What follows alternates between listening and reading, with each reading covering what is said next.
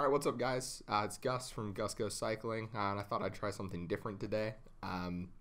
Instagram has so many different content sharing options now with reels and stories and photographs and all that sort of stuff, but I thought I'd try out the IGTV thing, and today just go through what I personally keep in my saddlebag when I go riding.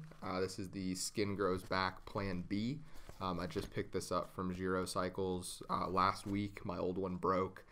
That one was more made to, clip onto a specific saddle that I had, but it wasn't great quality. But this one is indeed great quality, and as you can see, probably incredibly muddy because it came out with me through the snow, which was great. So without further ado, let's just get into what I keep in here. Starting with the mini pump. This is just a Lezine mini pump that I got off Sigma. It comes in handy if you ever get a flat. I personally run tubeless, so luckily flats have not been a huge problem for me. But in the event that I do get one, it's nice to have a mini pump. Just has this nice little thing that folds out, clip on, put it on, pump the tire up, good to go. So that's super handy. Of course, in the event that that doesn't work, we also have backup CO2 canisters. This one isn't anything fancy. It's just screw the canister in, pops the seal. CO2 comes out. Can be great in an emergency to get you home, or if you're riding with somebody who wants to use that. There you go.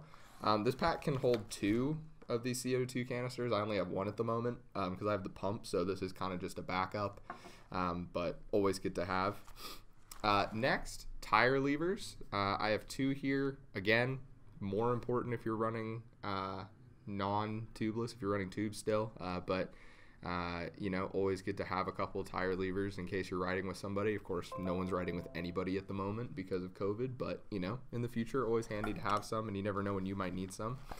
Of course, the multi-tool with all the lovely screwdrivers and Allen key heads and, all that fun, fancy stuff. Also, Star Key also has a tire lever on it.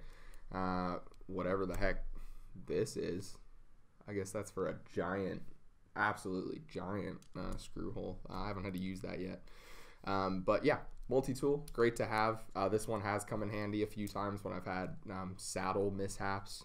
The saddle on my bike got a bit out of alignment, shall we say, so I spent some time on the side of the road, and it was really great to have a multi-tool to fix that. So as far as I'm concerned, if you're only going to carry one thing, this is the thing you want to carry. And then last but not least, this is my, Dynaplug. I'm not sure if you can see that. This is my tubeless tire kit fixer. The ends just pop off, and they have various different pokey tips that you can use if you get a hole in your tubeless tire. So it's good to know that that option is there just in case you run over something that the sealant can't fix, or if you're like me and you just forget to top up your sealant and you pop a flat and you're a little screwed. And that's pretty much it, except for this lovely sticker that SkinGrowsBack gave me. Just getting into the bag, fantastic bag, really great quality, waterproof zipper, which is great, especially if it's going to be sprayed with mud, as mine clearly was. What I really like, actually, if I can get it on camera, is the magnetic clip.